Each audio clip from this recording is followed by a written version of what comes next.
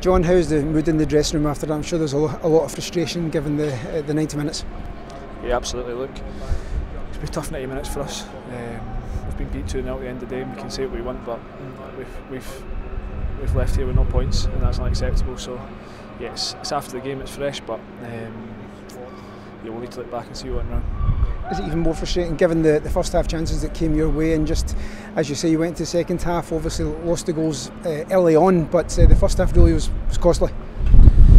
Yeah, it was. As I say, it's just after the game, so it's difficult for me to put my finger on what went wrong, but obviously the first goal they scored was a free goal, and the second one I think we can do better. I'll need to see it back, but yeah, it can't happen. We can't come up here and get beat 2-0. Yeah, we need to get better. What can the team take away from a result like this? Obviously we've got a huge semi-final next weekend, but got to remain positive and be up for that one as well. Got to lift ourselves massively. We need to. It's a big game on Sunday, massive game. So everyone needs to pick themselves up and not feel sorry for themselves. Get ready for Sunday and yeah, get through the final.